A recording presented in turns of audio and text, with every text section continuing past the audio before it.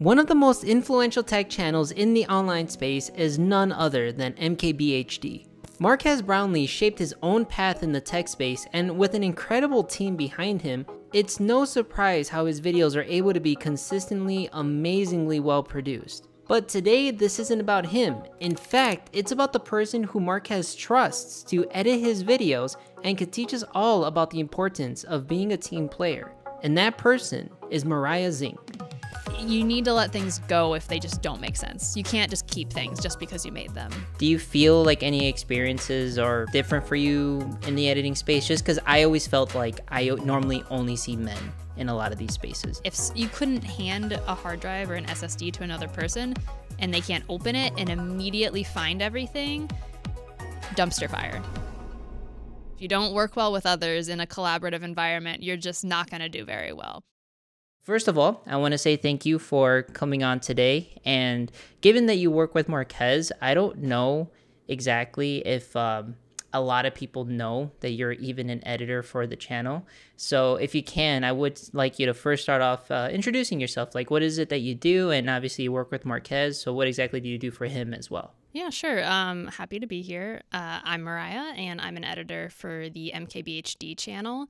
And I do a little bit of everything. I edit for our main channel, occasionally edit for some of our subsidiary channels. We have a studio channel, which features my coworkers and just stuff in the office. So sometimes I'll pop in and help with that. Every once in a while, I'll pop in on the podcast and help out when they need a hand. So I'm kind of around for everything. But yeah, primarily I'm editing for our main channel, which I think is close to 19 million subs right now, or is like just past 18 million. So we're cruising this year. We're doing pretty well. Wait, have you been there for like a year and a half now? 2 years? Something like that? Yeah, this spring it's going to be 2 years, which is crazy. So. Well, what was the onboard process for that? Just because, again, I know he was someone that mainly would edit his own stuff. So when I heard about you, I was like, wow, he actually did it. He got another editor. We're all still surprised, genuinely still surprised. It's pretty informal for the most part. I feel like most YouTube channels operate pretty informally overall. It's a pretty easy style, I feel like, to get started in because he has a very defined editing style. So there wasn't a lot of hand-holding from the beginning. It's just kind of like, you know, I'll give you one or two and you can start, and then we'll see how those go, and we'll do, you know, rounds of feedback and notes, and then slowly over time we're trying to get more to 50-50. So I'll edit 50% of the videos and then he'll edit the other half of the videos. It's been a slow process, but I think we're in a good place now, especially having to transfer over from Adobe to Final Cut has been a big change. So now, before Marques, then how did you get started? And then, since we're mentioning software, have you been an Adobe user before, or were you also just Final Cut? Or so I've been editing probably for since 2008 in some form. That doesn't mean it was all good, but I've been editing for a pretty long time, and I've worked my way through making some hot garbage. But yeah, so I've been going for a good while. I went to college for video production specifically, and so that was definitely a very safe place to learn what is good and what is absolutely terrible, and get some really good feedback. But yeah, I've had kind of a strange trajectory overall, directly going from graduating college and then getting a job right before COVID, and then working there for just a couple of years until I came here. So kind of just this is literally my second job out of college, which is crazy. So then going to Premiere to Final Cut, you know, having to use that, does Marques at all entertain the idea of ever switching around, or are you guys just kind of stuck using what he likes? I think he will always use what he wants, but I don't think he's opposed to us using something that would make our lives easier.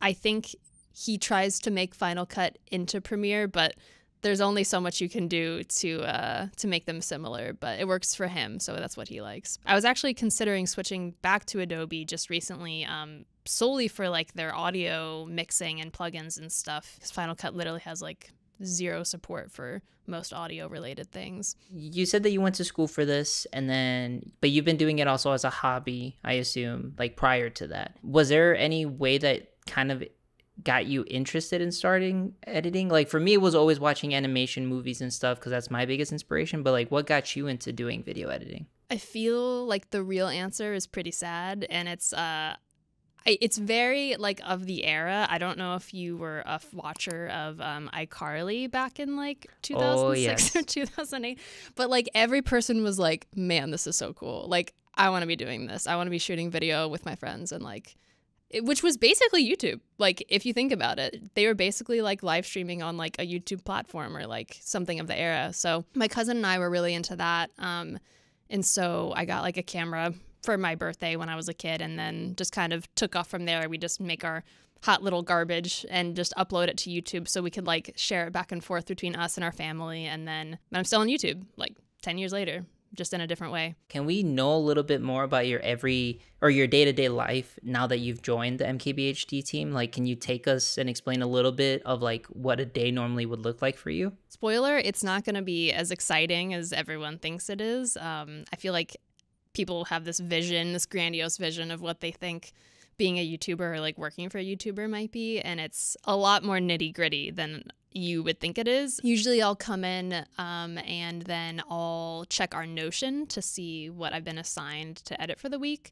And some weeks it's a little bit lighter. Some weeks it's a little bit heavier. I'll usually coordinate with Marquez and see kind of like what's in our pipeline for that week or like what's coming up, if we have any like embargoes that are happening. And then try and collect all of our assets from the rest of our team. So usually I'm probably the last person to know that something's happening until it's either already happened or is like about to happen. So then I'm kind of trying to fill in the gaps of like, okay, well, what is this? What's going on? What else do we need? Which happens very quickly depending on how quickly we need to get it out. So it could be a day or two of turning around something. It could be a month if it's like a weird unscripted shoot, but a lot of our scripted stuff usually is out the door pretty fast. Given that you also said that you do kind of a little bit of everything outside of editing as well, what are some of the little things that you do outside of editing too? I feel like I insert myself from like, I hear you need help, and then I'm like trying to come in and do stuff. Just anything to get away from my desk. It's nice to not be locked to your desk for like hours. I mean, the other week we had a problem with actually some of our podcast cameras in this room were having some software issues, and it was right before we were about to shoot. So it was a bunch of us trying to troubleshoot and like update firmware and reset some stuff on the cameras and check the power supplies. So I'll help with just equipment things. If somebody needs a hand with like a shoot, I'll pop in and like operate some of our cameras. I popped in, there's a clip of me somewhere floating around on the podcast when our producers were out during the holidays, and I just stepped in and helped a little bit. So yeah, I think it's beneficial to know a little bit of everything, because then you can kind of be that helping hand when people just, are lost and just need help with something real quick. So good to step in, good to help. For me, when it comes to working with Tom, that's essentially my job as well. Is not only do I do the editing and then the motion graphics work, but it is part of what I consider to be my job to be like his second in command as well, at least in terms of like, okay, Tom's recording or he's about to record, but he's going to be a couple minutes late. I know how to work the studio lights. Let me get that started. If he wants me to turn on the Mac and get stuff ready for recording, I could. Like, the goal is just to be there for every step of the way. So it sounds like you, and I am to assume a lot of the other members are kind of like that as well. Just whatever needs to get done, we can just kind of get it done. And I think it's good to have that attitude rather than just being like, I'm just going to do my thing and I'm not going to help you. Like, it gets stuff done so much faster. Like, if I was just trying to troubleshoot these cameras, it would have taken me like an hour, but because there's literally like 4 of us all trying to do it at the same time, we figured it out like so much quicker. So definitely you can just get through production much faster if everybody's willing to help. I really loved it when I first saw that you guys were making the studio channel. So you guys, I always see it as like a behind the scenes channel while also sharing, I would assume, like just more information that the main channel wouldn't normally give. So do you feel like the studio channel is also part of like what you guys do behind the scenes, but also it's kind of like work in a sense where you're also making sure that channel continuously uploads? Yeah, it's going through a bit of a metamorphosis right now, kind of finding its foothold. It is a nice place where it's mostly almost a special interest, like topic dumping zone where like different people in the office will have an idea for something and they just really just want to share their passion about something. and those might not have a place on the main channel, or maybe there's something that was not good enough to, you know, fly on the main channel, and we just wanted to discuss it a little more in detail and a little more casual.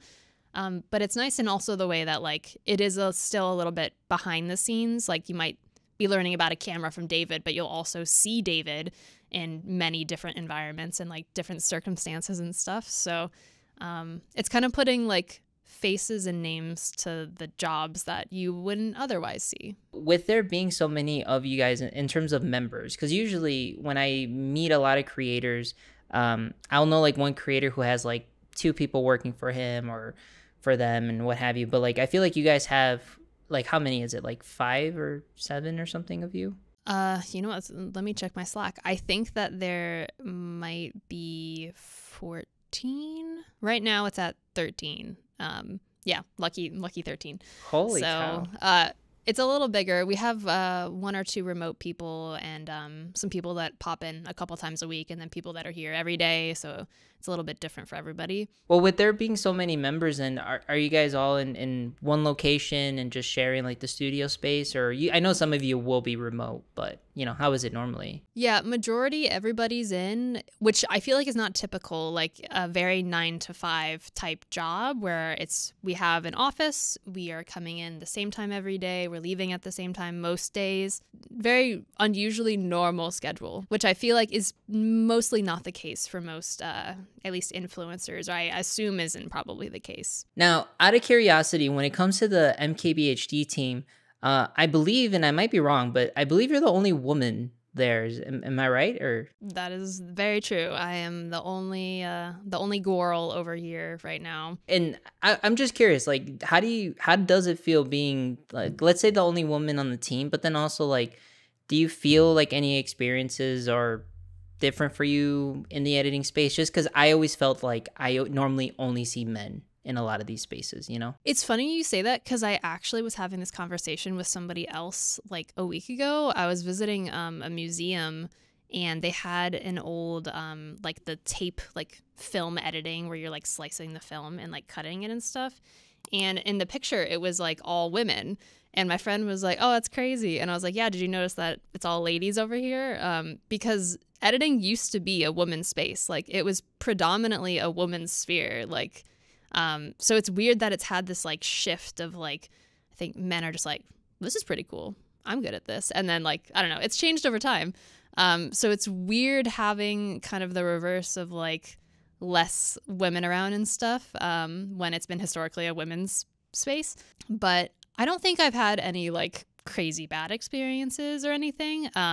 If anything, I mean, my job now is like everyone's very like receptive and like isn't gonna like put down any ideas, and is very just kind of like, no one's like, "I know better than you, woman," like, you know, editing and stuff. So I don't know. It is interesting though, because you'll notice when you're the only one in a space, and I'm sure that applies to many things and many different circumstances, being the only one in a space, you see things a little bit differently. So I almost kind of feel like it's an advantage in a way, because I'm seeing things that other people aren't quite seeing or aren't picking up on. And so I feel like then I'm able to bring different ideas forward. It's just different people, different ideas, you know? Question for you when it comes to your editing software of choice as well as Marquez's. So you have mentioned that you used Adobe, and then he's been Final Cut for a long time now. Has that ever been like, I don't want to say a problem, but the fact that like you said that he doesn't mind you guys using software that makes your guys' life easier. But given that you were predominantly in the Adobe suite before, and now you're using Final Cut for him, how's that difference been for you? Like, what are some advantages of being in Final Cut as opposed to, you know, using Adobe? Yeah, I feel like the core of the workflow is basically the same, except for just like one makes your life infinitely easier and the other one just has like so many roadblocks for no reason. I'm not a fan of the Adobe monopoly, but unfortunately they just have like really good programs and keep buying like small subsidiaries to make their programs better because they have more money.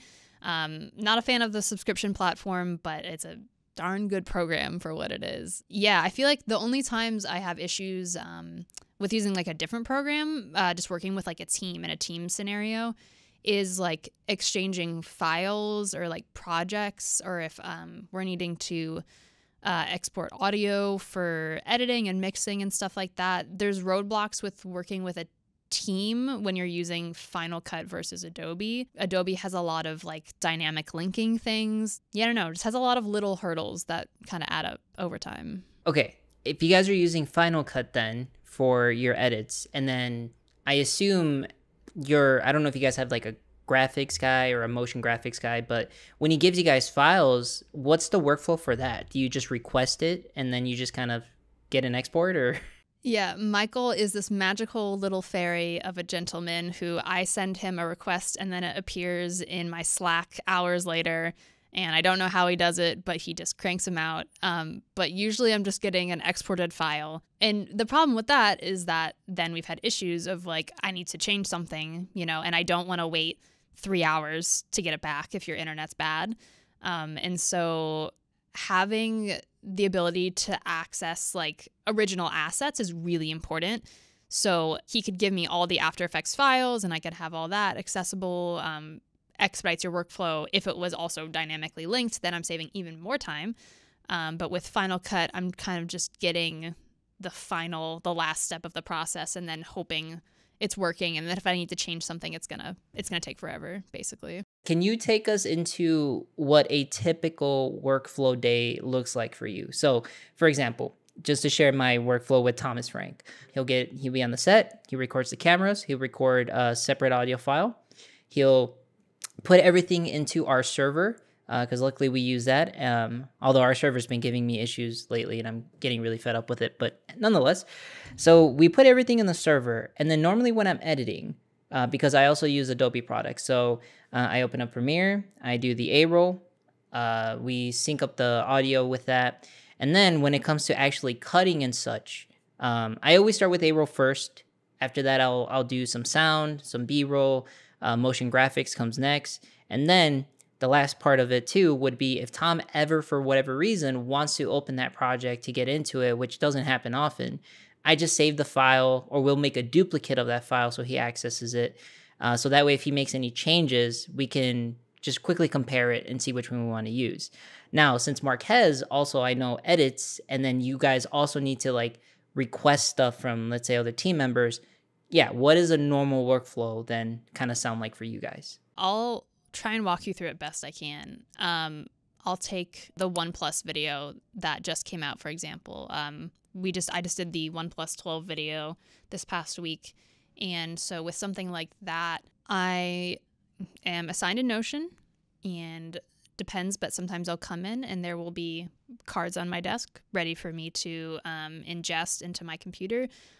Everything I'm doing is local storage on an 8 terabyte SSD on the, the MacBook, like the M1 Max or whatever. So this thing rips. This thing's fast. Like, I don't even use M3. I don't use M2. Like, it's pretty fast on its own at rendering files, and importing files as well. So usually I'll have normally the A-roll. Sometimes we'll shoot B-roll first, and then I'll just have time to go through that initially and like organize it. But I'll get A-roll and audio from our mixer, and then I'll be syncing in Final Cut, and usually I'll blast through all of that and cut a lot of the dead air out since it's fully scripted.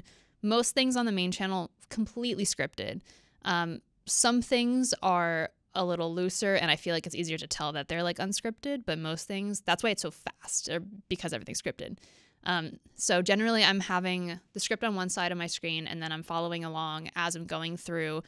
And sometimes there'll be notes of like, we need to include this little piece, or like, do we like this? And sometimes we'll have to like go do a pickup. Like for this last video, there was 2 separate pickups where something about the camera information in the phone was not correct. And so then we had to take that out, and then he had to go record new audio for me on 2 separate occasions, and then trying to get that to mix with everything else in the regular VO. So including any pickups, I'll be dropping in B-roll as I go. But it's interesting because at the same time, I'm also learning about the product as I'm also editing. So it's kind of like I'm experiencing it almost at the same time you're experiencing it.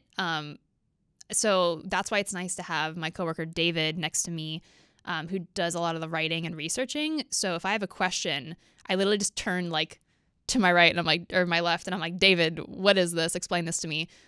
For any weird high level technical things. It's pretty straightforward. The only time stuff is weird is when maybe I'll need to request, like, I need to fill this gap. Can you get me B-roll? Or like, if they're going on location somewhere, those are the times that usually the editing flow is totally disrupted. We shot a car video over in Ohio for the Rimac Navara, one of like the fastest like electric cars ever made. And so that workflow, completely unscripted for the most part, except for just getting like stats and stuff. A lot of just driving on random city streets. And so that is completely different from a scripted workflow, which would be even more intricate. But by the time that I'm done, I'll do an export through Frame.io, which is now an Adobe product. I think they bought them, if you're not familiar with it. Yeah. So usually I'll do an export. Marquez will give me some notes. We'll go back and do another export after that. And once it's like picture locked and we know everything's in that we need, all the pickups there, everything's good to go. The music, I'll send it to our sound guy. And so he will mix it while I'm polishing the color on the B-roll and like dropping any last minute graphics from Michael, or if like we're waiting on something weird to come in. So it happens pretty quickly for the scripted stuff. It's really, really fast now. Well, with that though, how's it with work-life balance then? You know, given that you guys are treating this as, let's say, like a 9 to 5, is that like the hard cutoff point? And do you make sure you leave at 5, or, you know, how does it normally work for you? I think everyone has their own thing, but I am very rigid about respecting my 9 to 5 boundaries. I don't like to always have to bring things home, but like I will do it if it's needed, but it's not like an everyday activity. I'm not editing till midnight trying to get things out because, you know, boss man needs it like right now. Sometimes we'll have people stay like due to like scheduling, like, you know, sometimes our podcast needs to be out by a certain time and, you know, they might have filmed it only a day or two prior. So like they might be kind of down to the wire getting stuff done. Usually if we have embargoes, that's crunch time. Things like the Apple Vision Pro, like, you know, that needs to be out on time. That needs to be ready to go, and there's no time to waste. So things like that, the schedule's a little more flexible, but it is very nice having, you know, knowing that it is 9 to 5, I'm going home, I get to go see my dog, I get to go, you know, hang out and do stuff, and I'm not like a slave to my editing desk, which is really great. No, I think that's good, because a lot of us, I would say normally, depending if you're a creator or someone like me who does treat this as a job, but then also has all these passion projects, I think it's good to know when to cut it off, because I personally am still trying very hard to find that balance. And, you know, given that like I could get sick and that's like the only real time I have where I can mentally say, I don't need to work right now, because I also just physically can't. So hearing that you like to really separate that, it is refreshing to hear that, because I definitely need to hear that as well.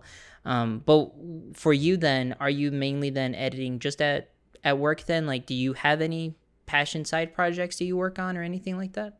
When the inspiration strikes me, I'll usually make something for myself. I don't feel like I need to always pump out things into the universe. I just feel like compelled to make something. Usually it's like I'm either annoyed by something or I've just learned something crazy that I'm obsessed with, or, you know, some weird combination of the two. And I feel like when it's like an inspiration project like that, I can get it done really fast, but then I want to keep it to myself. I don't need to put everything out in the void, or I just want to send something to my cousin, or I just want to send something to a friend of mine that like I know like they're going to be interested in this kind of thing. So I feel like there's a lot of creative work in my work here, which is nice, because it's very like they're open to like ideas from anybody, or if like I want to express myself on the studio channel, that's like a safe place to put something out there. But yeah, I don't really do freelance on the side right now. I don't really do any crazy side projects. I'm not opposed, but it's nice to kind of like go edit, and then you're done editing, and then I can just go do Baldur's Gate, or I can go do something else. So seasonally, I'll do something for myself, but it's not a monthly thing always. Well, you mentioned Baldur's Gate, so does that mean you're also kind of a gamer then, or do you have favorite games or anything? I feel like gamer is it's a trap. I can't say I'm a gamer. But I do have a PS5, and I am playing Baldur's Gate. I was really into the God of War franchise. That was great. Love that. So excited for the DLC. I've been waiting to like do the DLC they announced. But yeah, maybe there'll be a time to do something gaming related on the studio channel potentially. And given that the studio then can be a place where you guys can have ideas and kind of share something to the audience there, and treat it like a safe space, like you said, have you contributed to a studio video yet? Like, have you came up with an idea and you guys actually made it into a video? From scratch? It's funny you say that because I'm actually working on something right now that I kind of started back actually in October. I was inspired in October by something, and we got to go visit CES this past January, which is like this insane consumer electronics show with like all this weird industry things and tech that you'll never see anywhere else. And I'm working on a project right now that hopefully will be out this spring, just pending some things. Just a quick little video about food automation and the future of food technology. So kind of looking at that as a whole and just kind of seeing like where we stand with it. There was this crazy TikTok I got about this completely automated like home cooking appliance where like you put in the food and then it like launches it into like a skillet and like cooks it and has like programmed recipes, all these weird things. So stuff like that, like I love weird hyper specific things that then can be talked about in like the larger scope or like a larger scale. So you'll definitely see something soon. It'll be a little bit, but you'll see something. So for your personal needs then, what is it that you use every day in your everyday tech life? Oh God, I think there's a video somewhere on the studio channel of this, but we did like an EDC video. I like to use things as long as I can until they break or like I have to upgrade. Mostly motivated by not spending money. I think I'm literally using right now a phone from our like closet that we had. This is like a Pixel 6a or Pixel 6. I think they're on like the 8 or the 9 by now. Tech world moves too fast for me, and I don't feel like I need to keep up with the Joneses. Like I don't need like the newest thing. I'm just happy to have something that works. So that's kind of my philosophy, is just keep it until it's broken. So no, that's fair. Yeah. So, okay. So your phone, it's a Pixel 6a, I believe, something like that. Pixel 6. I have the AirPods second. I'm going to beauty guru this real quick. AirPods second generation that I'm wearing right now still work perfectly fine. Other than the laptop, which it doesn't even need an upgrade. It works pretty well. The M1 Max.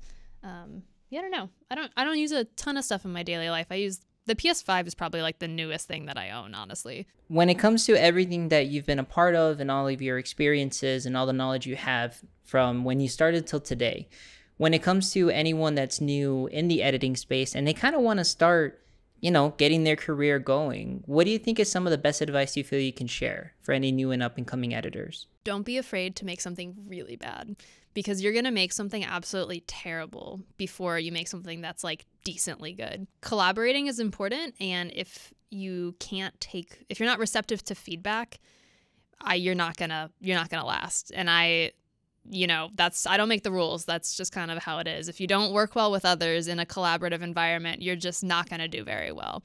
And editing is collaborative, whether you think it or not. There's a lot of moving factors in it. At least for me, there's a lot of people that I'm working with and different teams and stuff. So working together is really important. Being organized. This is my type A personality, but if your project and your file structure is unreadable and confusing and messy, and if you couldn't hand a hard drive or an SSD to another person and they can't open it and immediately find everything, dumpster fire. You have to be organized. People need to know where things are. You need to know where things are. You got to be organized. You got to be on top of it. And don't edit after midnight. That is my other thing. Do not late night edit. That's every bad mistake I've made. It's late at night, and I should have respected my work boundaries, and I should have gone to sleep instead. But then instead I wanted to keep trying. But you're not making anything good when you're tired.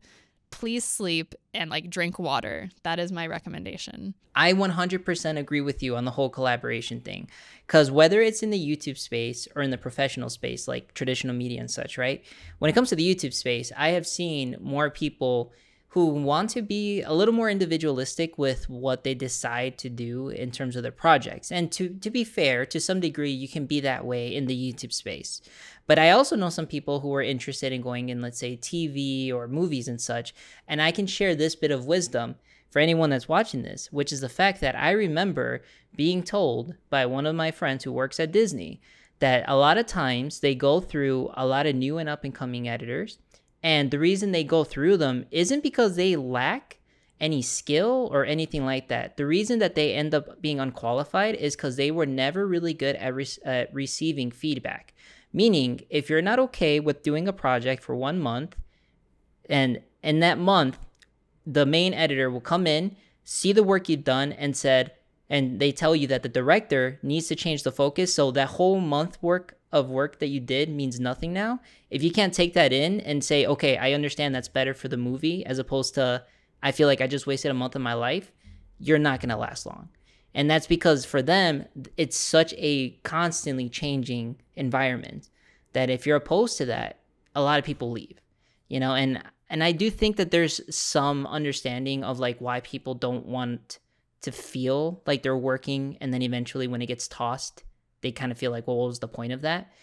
Like for me, I actually sometimes find that kind of exciting, because to me, I see it as, oh, so we just found an even better way to tell the story. I'm a little pissed, but at the same time, I'm excited to see what we're going to do. Yeah, exactly. You have to be okay with letting go of things. Like you can't get too attached to something. I know there's people who are a little too close to their work and they take all the time to set up this really amazing, cool shot. And then they realize like, this doesn't make sense to have, or like something about this wasn't right, but they don't want to get rid of it because they spent all the time and like, they feel like something needs to come from it.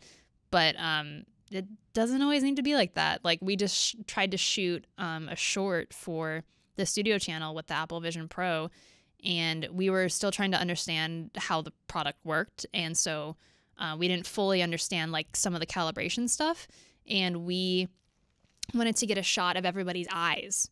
So we were trying to bring in every single person in the office, spend everybody's time coming in, getting their eyes, getting a clip of them in this like space, and just like doing a montage. And then we shot it all. We spent the whole day trying to figure out the lighting, and like all the reflections in the glass were awful, and it was like a whole thing. And then I get down with the footage and I'm looking at it, and hindsight's 2020, but I'm like, I don't know if this is true to the product, because we hadn't done the calibration correctly. And so everybody obviously looked very goofy with their eyeballs, and like things just didn't like look right. And we ultimately decided that I think this would not be true like journalism to put out something that is misrepresenting a product just because it's fun or whatever. So I think sometimes you got to take a step back and be like, does this make sense to do? Or like get a second opinion, because you need to let things go if they just don't make sense. You can't just keep things just because you made them. And I think that's hard for people to learn, especially when they're getting started, because you put so much time into everything. But you have to be okay with saying this got to go. They got to put it in the trash, Yeah, no, for sure. Because even with Tom, I still go through that. Like, we can fuss over a motion graphic or whatever. And given that we originally wanted our deadline to be Friday, and I'm rushing to get it done and get it to a somewhat pleasable state on Friday, only to say, you know what, let's just push it till Monday or Tuesday so you have an extra day. And I'm like, well, why was I rushing this whole time then? But a part of me is also like, this just means the project will be better. So I will accept that, and I think it's kind of hard to teach something like that. But I just think, if anything, discussing it more and letting people know, like, you have a right, and I understand why you're angry, but try to see the bigger picture of it. Yeah, it's about the project. It's not about your feelings always. Like, it's like, what is the best? It's almost like it's a child. Like, do what is best for the child, but it's the project, and just keep that in mind. All right. Well, when it comes to all of this, Mariah, you know, I really want to thank you for being on board, and I'm really glad that we got to meet as well. For anyone that's watching, I do want to open up like the red carpet for you here. I don't know if you have like a lot of public social media, but if people wanted to get a hold of you, what's the best way for them to find you? Yeah, probably Instagram if you want to find me there, or in the studio channel. Like I'm around on the studio channel sometimes. My Instagram handle, you can just drop it wherever you want. It's called Totally Not a Business Account. And I definitely don't use it for business at all and don't have a regular personal account. So don't find that either. I'm online, chronically online, so you'll be able to find me probably in most places. And just curious, how did you figure out that name, Totally Not a Business Account? Because I wanted to differentiate it from like a friends and family account, because I was like, because we're about to open the floodgates for that like studio video of like introducing everybody, and I did not want people to find like my normie content. I'm like, we just gotta, I don't know. I feel like people take themselves too seriously on social media, and I'm like, what if we just make it clear that like I'm here for business? But no, I get it, because I also have a personal Instagram where I will only add people I genuinely know and want them to know even like little things, including my family. But if you have no business knowing that, just follow the Tony Santos one. You'll be fine there. Yeah, we're here for memes and MKBHD, and that's why you should follow my Instagram. No, but thank you again. And if there's any information, maybe we can make like a follow-up interview in the future where maybe we can touch on other topics. And if any of you watching this, if you have any things you guys would like me to ask Mariah next time, leave it down in the comment section. And if this video does well, we'll definitely follow up with that. But like I said, nonetheless, thank you so much for your time. And yeah, it's been great chatting. Yeah, glad we could do this.